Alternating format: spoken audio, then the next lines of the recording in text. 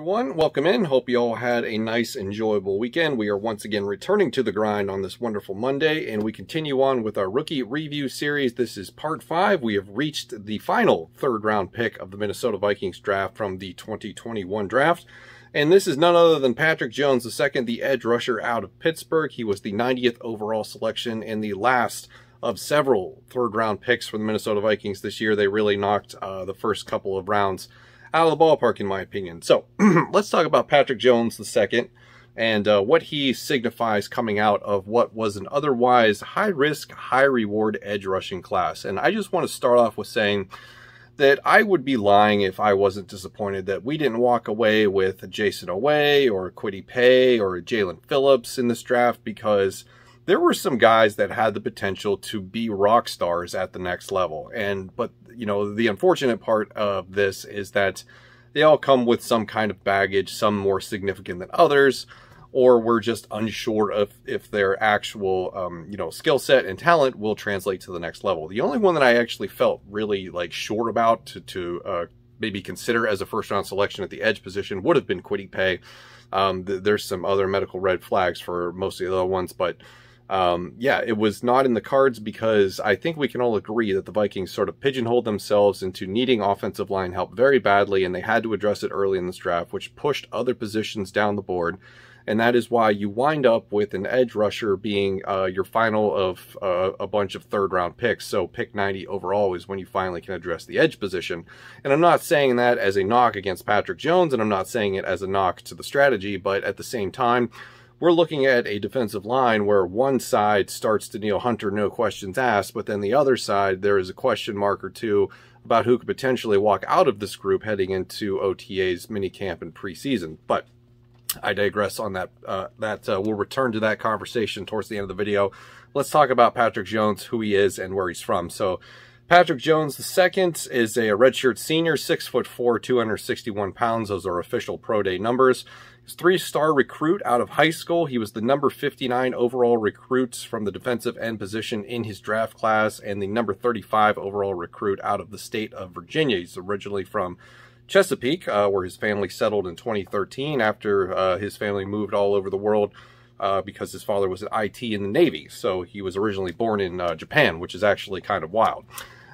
Spent some time in Italy, went back to Japan, and then finally settled in Virginia. He ended up choosing the Pitt Panthers over Virginia Tech, so one way or another he was bound for the ACC, and he was also a participant in the 2021 Senior Bowl. We'll get back to that in a minute and why it's significant in my opinion, because if you didn't see the practices leading up to that game, you're gonna sort of want to maybe go check those out after we're done here. 2016 season, he redshirts for the Panthers. 2017, he gets his feet wet with 7 tackles, 1 tackle for loss, and a half a sack in 10 games played. 2018, he appears in 14 games, no starts, gets 23 tackles, 7.5 tackles for loss, 4 sacks. 2019, he appears in 13 games, starts all 13 of them, 43 tackles, 12 tackles for loss, 8.5 sacks, 4 forced fumbles, ends up as second team All-ACC honors. 2020, it only gets better from there. He starts and appears in 11 games, 44 tackles, 13 tackles for loss, 9 sacks, and finishes first team All-ACC and was a team captain for the Pitt Panthers that season. Scouting reports say that he has prototypical size for edge work in the NFL, and he had consistent production over 2 seasons as a starter, which is something that you really want to look for, right? And statistics in college can be either a helpful narrative or a negative narrative. I think often about Jason Oweh. Had no sacks in his senior season with Penn State, but it didn't matter to a lot of people because they saw the talent, they saw what could be some very serious potential production at the edge rusher position from that player, and it doesn't help. It also does help immensely that you have a really good pro day. So, stats can play 2 sides of the same coin. But when it comes to Patrick Jones, you look at his statistical progression over 4 years, and essentially 2 years as a starter, he gets a little bit better every year. And I think if the ACC would have played the full slate of games that they had, they played 11, you're probably thinking, what's 2 more games? Well, 2 more games is potentially another couple of sacks, and we all know how people love to, lose their minds over the sack category, so especially for edge rushing talent. So, but it's nice to see that as he got to be more of a participant in the system and became a starter full-time for 2 seasons, that his stats improved over time. So that's what you want to see. So that's a good mark, in my opinion. That means there is room for improvement, especially at the next level. Once the coaches get a hold of him, this defensive line could be stuff of nightmares, hopefully, if it pans out.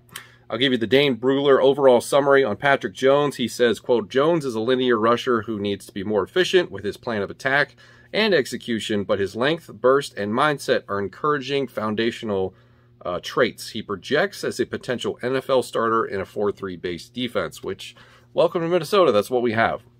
So, my overall thoughts on Patrick Jones II, now that we know who he is. Number one, just to revisit a point we talked about earlier, the Senior Bowl. Go look at the clips from some of the practices from the Senior Bowl week leading up to the game, and you see him going one-on-one with guys like Quinn Miners, Dylan Radins, and James Hudson from Cincinnati.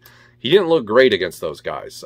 Those offensive linemen came to play in the Senior Bowl practices, and he kind of got stood up against all 3 of them, especially, and I don't know if that's concerning or if it's just the fact that the talent at the Senior Bowl is always fantastic.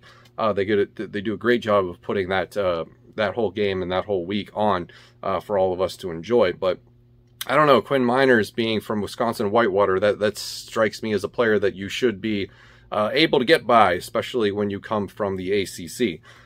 So that is a little bit of a concern, you know, not seeing him dominate at the Senior Bowl, which maybe could be the reason why he was available at the 90th overall selection. Which brings me to my next point. When it comes to the edge rusher class this year, as I said in the beginning, very high risk, very high rewards, a group of guys at this position this year. It's nothing like the classes that we've seen in years past, where we've been kind of spoiled having guys like, you know, Nick Bosa, Chase Young. I think that this class could have been better, but with the overall, you know, arc that was the 2020 season and the year itself, plus you have some of these guys that come in with medical problems like Jalen Phillips, Gregory Rousseau. There's more question marks than there is solid answers, and that's why a lot of teams really reached and took some risk when they drafted edge rushers earlier than the Vikings did. So I'm okay with taking Patrick Jones off the board with the 90th overall pick. I think that's a very fair selection. That's good value. It just adds another layer to an already pretty crowded defensive end positional group, where we're looking for a starter opposite of Danielle Hunter. Now, we brought back Stephen Weatherly.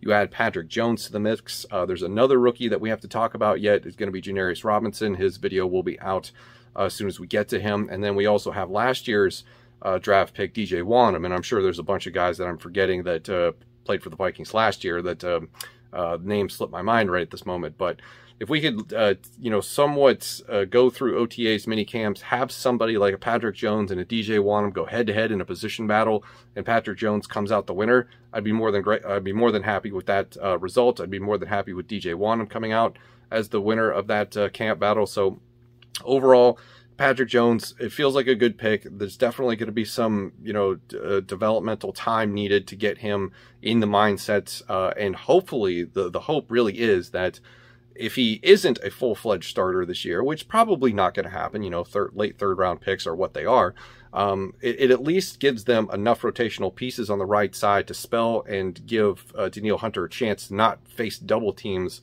every moment of his life this season. So I think that's where we stand with Patrick Jones II as the 90th overall selection in the draft by the Minnesota Vikings. Let me know what you think of the player and the pick itself in the comments below. Thank you for watching the video, and I will see you in the next one.